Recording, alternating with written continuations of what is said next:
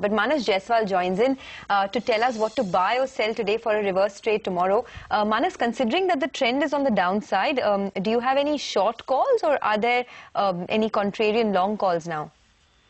No, we have short calls, both the short calls. First is on Kotak Bank, because Kotak Bank was taking support near to 1340 for last 3-4 trading sessions, but today it has broken that support. It is trading near to 100-day moving average, but looking at the pattern, I think it can break that support also, and it can test 1300 in next 1 or 2 trading sessions. So at current levels, one can go short with a stop loss of 1350.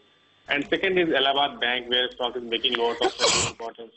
And today it broke the support of 94. I think we may see further weakness in Allahabad Bank. It can go down and test 89. So one can go short at current levels, keep the stop loss above 95.